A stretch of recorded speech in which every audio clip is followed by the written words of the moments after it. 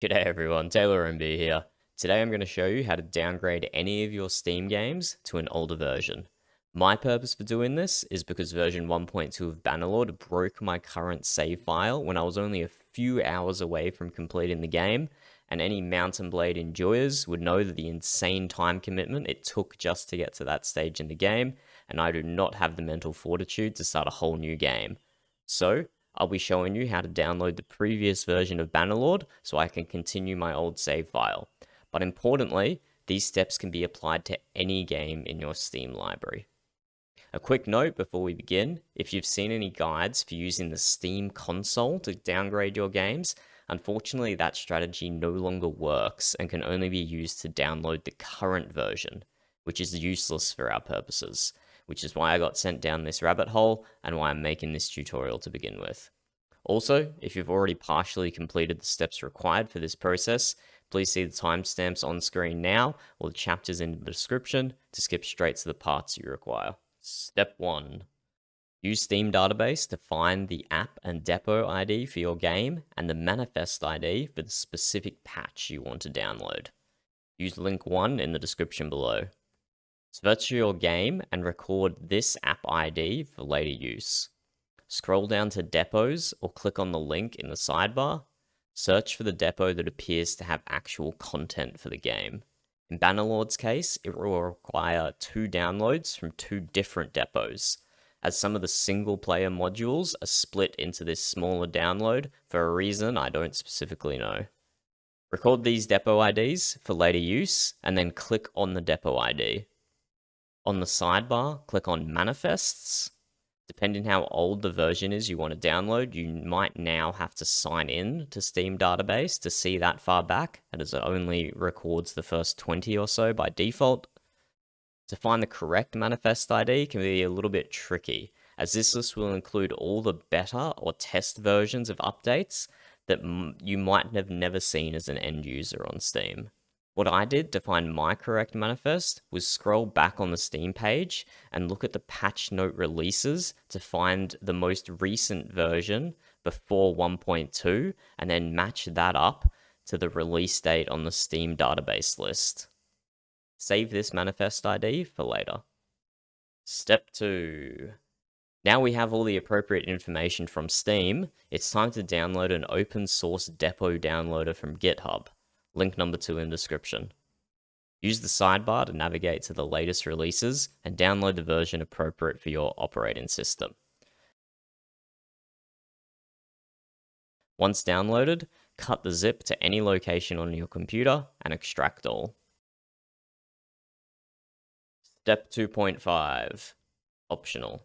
You may or may not require this step for your computer. It was listed as a requirement for depot downloader to work by the GitHub contributors, but it was not required for my machine, as presumably I already had a Windows program that could handle this function. So for simplicity's sake, I'd recommend skipping for now, but if you get any errors, come back to this step, use the link number 2.5 in the description to download Microsoft.NET 5.0 Runtime. Simply select your operating system and download the Run Console Apps option. Once downloaded, just double-click on the exe straight from the download location, and Microsoft Install Wizard will handle the rest. Step 3. Now it's finally time to begin the download. Open up your Start menu and search CMD to open up Command Prompt. Start with a quotation mark, and then copy and paste the address of where you unzipped a depot downloader to, including the file name and the extension into Command Prompt. Finish with another quotation mark. Should look similar to as is on screen now. For now, all you've done is tell Command Prompt what program it's going to run, but provided no parameters to the program so it knows what to do. This is where the app, depot, and manifests ID come into play. Follow the same format that is on screen, just replace the IDs with the appropriate ones from your game, and also enter your Steam username and password. If your password has special characters, that will very likely break Command Prompt. So remove that section from the code, and Command Prompt will ask you for it later. Once you've entered everything accurately, press the Enter key. If you have two-factor authentication set up on your Steam account, which I highly recommend setting up if you don't, the command will pause until you provide that authentication from your mobile device. And now congratulations are in order. You are successfully downloading an older version of your Steam game.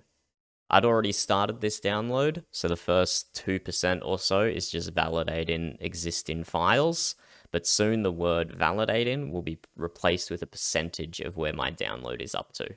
I'll see you guys once my super slow Aussie internet has completed the download for the final step.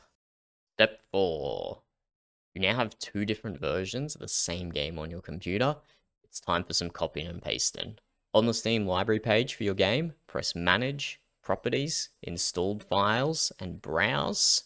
When you open your game from Steam, this is where it will run from. I'm planning on upgrading back to the current 1.2 patch in a week or so's time, so I'm going to cut these files into a subfolder so I don't have to re-download later. Also, I've got a mods folder in here that I'll have to copy back into the run directory later. If you don't have mods, or you don't plan to upgrade anytime soon, you can just delete all these files instead. At the bottom of command prompt, it will tell you where the files were downloaded to.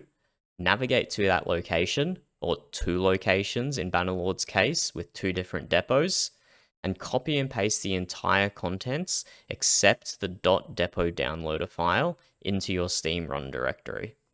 I specifically recommend copying these files, not cutting, because when the developers push their next update, it will re-upgrade your game in Steam and replace your files. So to save yourself needing to re-download the old patch again, keep them safe in a backup location. And now, you are done. You can launch your game from Steam just like normal. For my Bannerlord brethren, or anyone playing on a heavily modded game, you might still run into difficulties depending how mature your save file was, or how impactful your mods were. For transparency's sake, I did get patch 1.1.6 working flawlessly for a new game, or for a very old save file, but for a recent save file, combined with the Kingdom Destruction mod I was running, was unfortunately conflicting with the freshly downloaded story mode module. So the game would run for about 1 week in-game before crashing. So unfortunately, my old save file is kaput. If you're running sandbox mode, I don't imagine you'll have any issues. If you're not running any mods, I don't imagine you'll have any issues either. But regardless, I wish you all the best in your continued conquest of Calradia. Thanks for watching everyone. Peace out.